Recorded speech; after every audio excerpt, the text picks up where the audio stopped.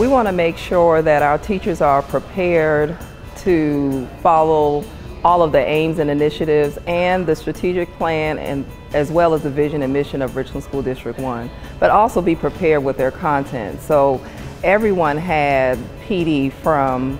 4K all the way through someone teaching 12th grade, someone teaching world languages or visual arts. We want to make sure that they know that they are important and they're welcome, but we want them to be prepared, but we also want them to, we want to retain them. Oh, I'm so thankful that we have this type of training before the first day of teaching for teachers, because